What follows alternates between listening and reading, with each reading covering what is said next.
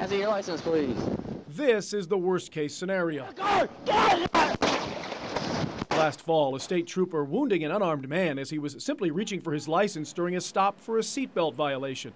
That now former officer is facing charges and possible jail time.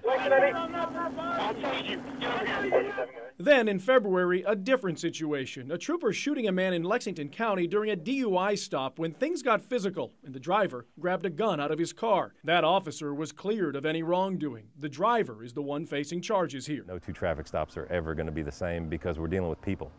And people are very dynamically different, depending on what they have going on in their lives that day, the added stress of a traffic stop. I'm always watching my suspect vehicle for any strange movements. Don Rock was a police officer for 10 years and now teaches at the South Carolina Criminal Justice Academy. As I'm approaching, I'm looking in the mirror just to make sure there's any movement.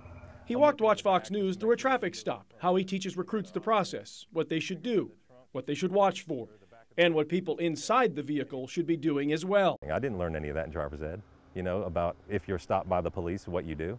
He has some simple tips. Hands on the wheel at all times. Windows open, especially if they're tinted so an officer can see in the car. If it's at night, put on the dome light and also keep those windows open. And if you have a weapon in the car, let the officer know about it. It will help everybody in the long run if we know what we're dealing with. Officer, there's a firearm in my glove box. I just wanted to let you know. Okay, thank you. Then we'll take care of that in just a second. I got a chance to speak in uniform and without the uniform, and both times there are different views. Kurt Thomas was a highway patrolman for 7 years, now an author and motivational speaker working with youth and communities about a variety of issues, including relationships with police. I just try to let them know whenever they get stopped, even though you feel an aggression because the law enforcement officer is stopping you, don't think that I'm coming up there or the person is coming up there with a gun or to automatically take you to jail. That's not always the case.